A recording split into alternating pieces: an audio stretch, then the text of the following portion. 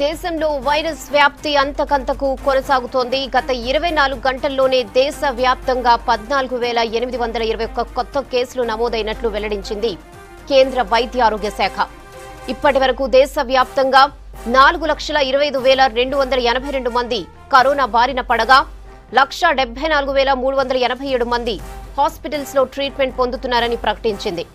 2,37,196 మంది డిశ్చార్జ్ అయ్యారని తెలిపింది. నిన్న ఒక్కరోజే దేశవ్యాప్తంగా 445 మంది చనిపోగా మొత్తం కరోనా మరణాల సంఖ్య 13,699కి చేరినట్లు స్పష్టం చేసింది.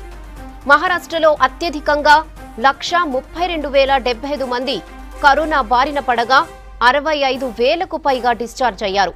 ప్రస్తుతం 60,000 మంది హాస్పిటల్స్ లో ట్రీట్మెంట్ పొందుతున్నారు. మహారాష్ట్రలో 6,000కు పైగా కరోనా కారణంగా చనిపోయారు. ఢిల్లీలో కేసులు 60,000కు చేరువయ్యాయి. ఇప్పటి వరకు దేశ రాజధానిలో 33,000 మంది రికవరీ కాగా 24,000 యాక్టివ్ కేసులున్నాయి. ఢిల్లీలో 2,000 మందికి పైగా కరోనా కారణంగా చనిపోయారు. తమిళనాడులో రికార్డ్ స్థాయిలో కొత్త కేసులు నమోదవుతున్నాయి. ప్రస్తుతం ఆ రాష్ట్రంలో 25,000కు పైగా యాక్టివ్ కేసులుండగా 32,000 మంది డిశ్చార్జ్ అయ్యారు.